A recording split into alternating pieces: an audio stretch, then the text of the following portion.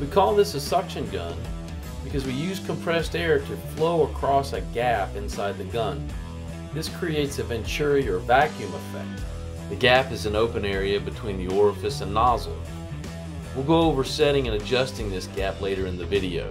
The vacuum created pulls media from the media source, whether that be a sump or reclaim, and projects it through the nozzle into the blast area and onto your substrate. As you blast, the nozzle wears, creating a larger opening or orifice in the blast nozzle. This larger opening creates less vacuum, which in turn will pull less media into the airstream. Keeping the nozzle orifice new is critical to operating your blasted all suction blast cap. Let's go over the components of our blasted all suction gun. These component parts are common to all of our blasted all suction guns. There's an orifice lock nut, an orifice with a barbed connection for use with 1/2-inch ID air hose. The orifice is sized to control the amount of compressed air or CFM flowing through the gun. Keep in mind, as you increase the pressure, you increase the volume of air used by the gun. We've got an aluminum gun body. There's an O-ring to seal the seat between the gun body and the nozzle. The nozzles should match orifice size and are offered in different materials, which we'll go over later in the video. The media inlet fitting, which is also sized for a 1/2-inch ID hose. And finally, a nozzle nut to hold the nozzle in place.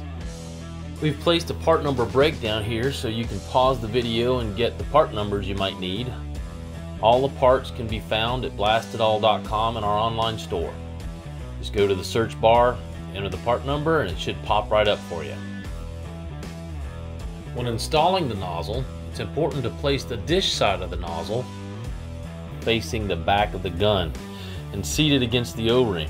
Remember that O-ring. The flat side should be facing out.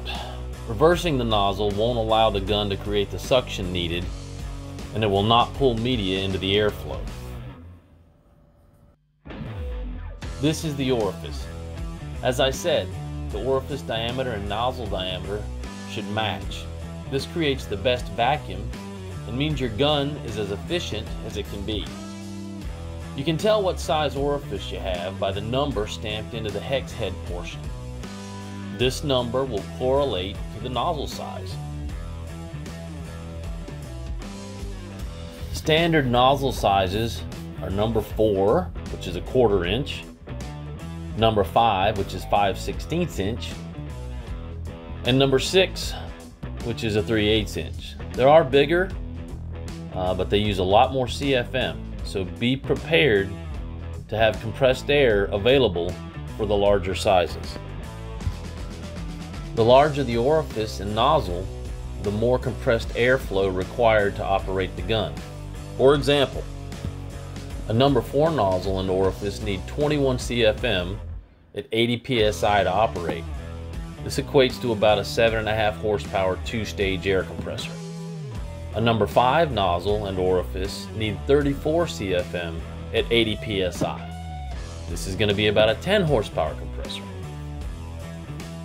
The number 6 nozzle will use 47 CFM at 80 PSI. That's a lot. That's a 15 horsepower 2-stage compressor. Nozzles are made of different materials offering varied lifespans. A ceramic nozzle, the most inexpensive of the nozzles, is good for general light-duty use with glass bead and less abrasive media types like plastic or soda. The tungsten carbide nozzle is a medium-duty nozzle, works well with aluminum oxide, glass bead, just about any media. The best nozzle available is the boron carbide. It's the toughest, lightest, and it lasts longer than any other nozzle. Again, all nozzles are available on the Blasted All online store. Don't forget we have online chat as well to help you find the right nozzle for your application. This brings us to the setup and tuning of your blast gun. Here at Blasted All, we use vacuum gauges to tune all of our blast guns before they are placed in cabinets or sent out to customers. We mark the guns with the vacuum level they have been adjusted to, usually around 16 inches of vacuum. Using this system assures that each gun is set to optimum level of vacuum. The process is a simple one using a vacuum gauge and compressed air. With the vacuum gauge attached to the bottom of the gun at the media inlet and a compressed air source attached at the back of the gun, we flow compressed air through the gun, adjusting the orifice in or out until we find the lowest level of vacuum. The higher the number, the lower the vacuum. Once the orifice is adjusted, we tighten the lock nut to hold the orifice in place. Remember, as the nozzle wears, the gun can be tuned to accommodate for the larger nozzle opening. Keep in mind that at some point the nozzle will have to be replaced.